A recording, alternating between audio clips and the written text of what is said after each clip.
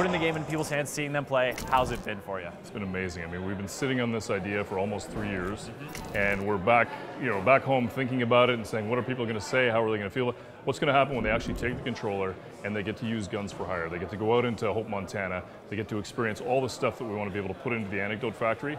And it's awesome to see. It's very cool. I played it myself, and the demo starts with a choice of 3 of the guns for hire you can have. Talk us through each one. So you've got 3 right from the beginning, and we've got Nick, and Nick is kind of like this death from above guns for hire, right?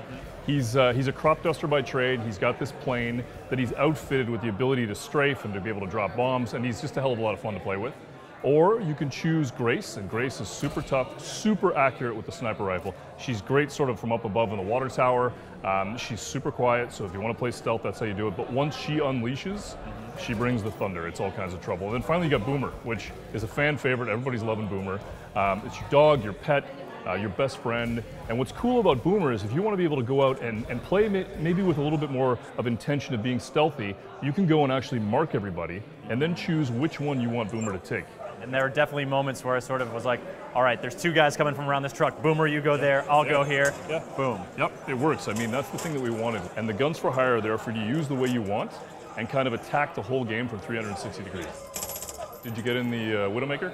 Did you get in the big truck? Is that the name? Yeah. Oh, the Widowmaker. Yeah, with the big truck with the eagle on the side and all that stuff. Oh yeah. So you hop inside, you get inside this big rig, and you go off. And if you got a guns for hire with you, they're either on the ground running with you, they're getting in a car themselves, they're beside you in the seat. And as you go out into the world, what we wanted was the feeling that the cult was putting pressure on the world, that you could see it, that there's going to be moments of cult interactions out in the world, and you can basically take that, and if you want to go off-road, you can. If you want to be able to stay on the road, you can. If you want to go hunt off to the side, you can.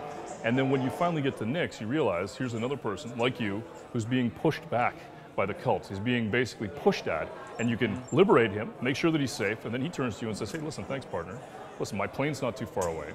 If you got a moment, go take the plane, do some damage with it, and try some death from above. Let's get into some trouble. Yeah, let's do it. If you do enough damage, if you push too hard, they call down the Chosen. And the Chosen are going to show up. They're going to be tough.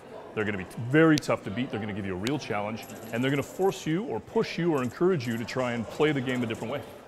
It's a beautiful place to spend some time, get into some mayhem. Yes. Exciting to see Far Cry 5 here at E3, and it's coming out next year. Yep. What's the date? February 27th, 2018. Be there.